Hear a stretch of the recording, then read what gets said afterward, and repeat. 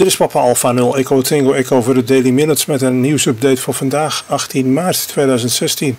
Dit is het bulletin van vrijdag. Omdat er redelijk wat gesproken wordt over de IC7300 die als het goed is morgen ook op de Radio Vlooimarkt in Rosmalen te zien zal zijn, vandaag wat meer informatie over het apparaat. Dat is helaas wel in het Engels, maar andere informatie was zo snel niet beschikbaar.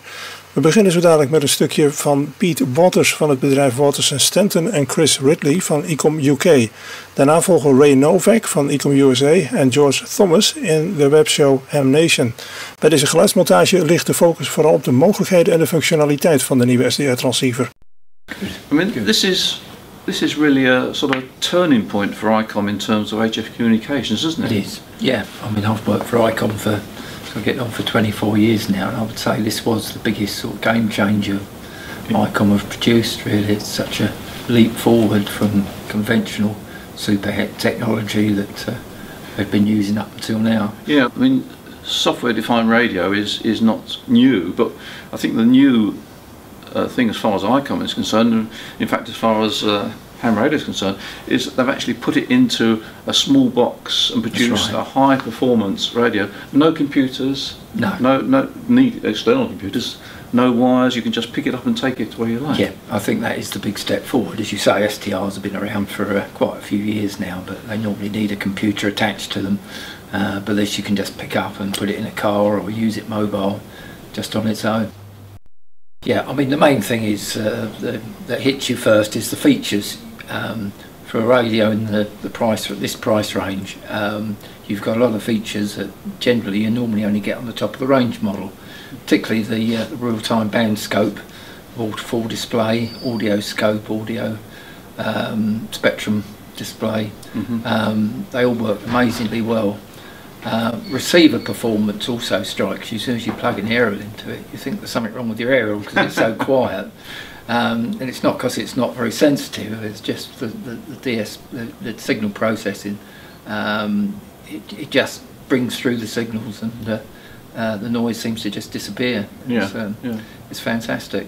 Oh, because the display is touch, isn't it? It's a touch screen, yes. And it's one of these radios you don't really need to keep referring to the handbook. You can just press a button, you're not going to do any harm, and that becomes a menu. You've got a set-up menu where you can customise it to suit your own requirements, but after that the simpler menus just that you might want to adjust every day, like the output power, mic gain, things like that. But very easy to use, and you say you don't have to keep referring to the handbook. Well, I'm sure that will appeal to a lot of amateurs because I know one of the things that amateurs are famous for, or perhaps men are famous for, is not wanting to open the manual but trying to work it out themselves. Yeah. I do remember when I looked at the 7100 the first time, I couldn't figure out how to change bands, and suddenly realised I was looking at a touch screen. And of course, this has got a nice colour screen on it, isn't it? Yeah, it's lovely. This radio, and it's got the auto. It's got an auto ATU built in. Built-in auto ATU, which is sort of a switchable L match. Yes. So it will match up to 10-1 at reduced power. Right. And because we got 4 meters on it as well. 4 meters, 50 watts. 50 watts, on 4. which will appeal to a lot of people. It should be. Should do. So we've got we're looking at a radio which really is cutting new ground in ham radio.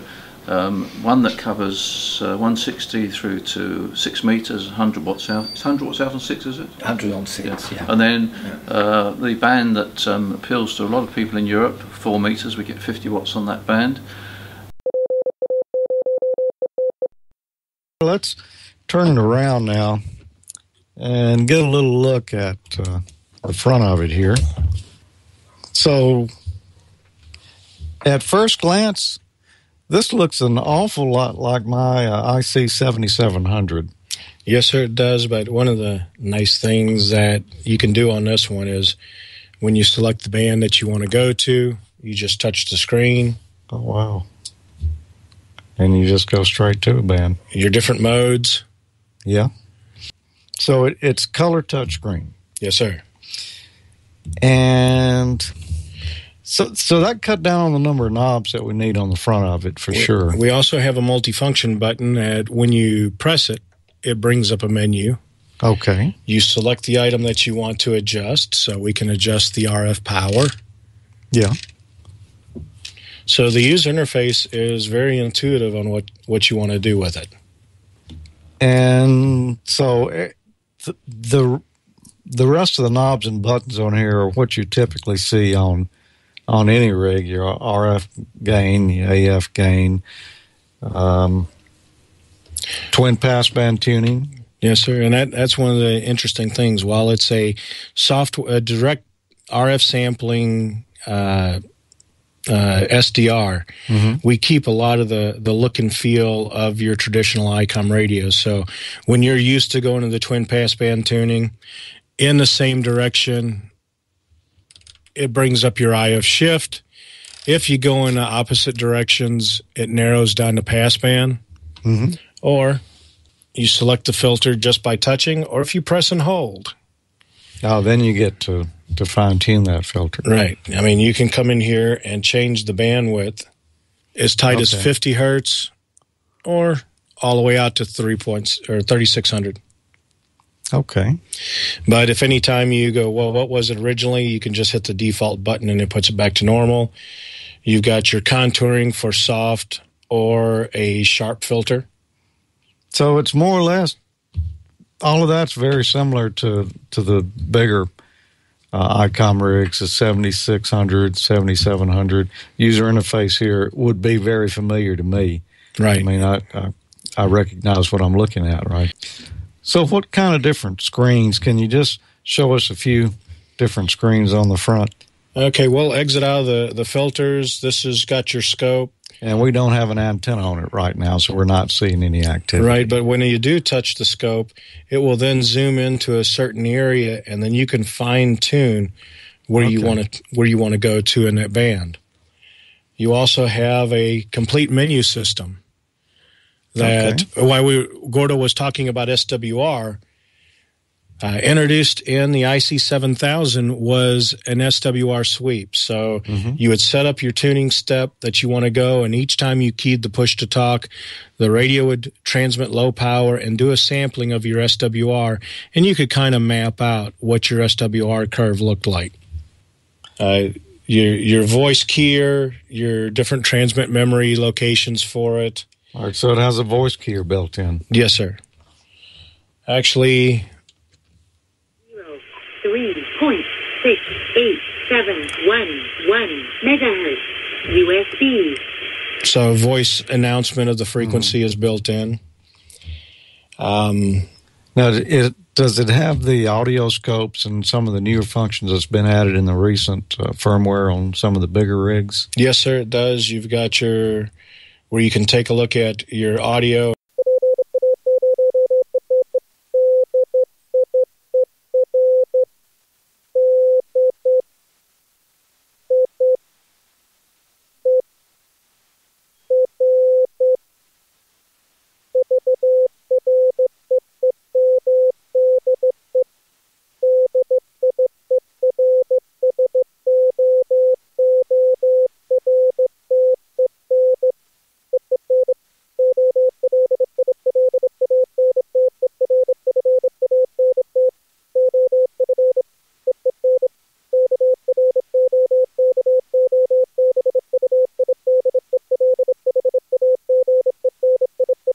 Bel 033-457-0711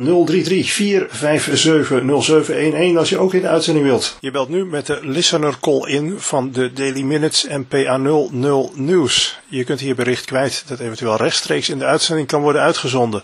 Het nummer is 033-457-0711, 457-0711.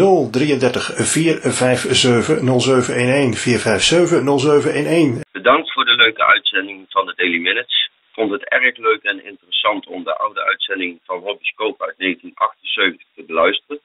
Ook was het stuk van de radiocontroledienst erg interessant. Verder wil ik de groeten doen aan ON3JPP, Jurgen. Tot morgen. Ook zal ik morgen om 12 uur aanwezig zijn bij de stand van Misha. Groeten van luisteramateur Bas uit Den Bosch.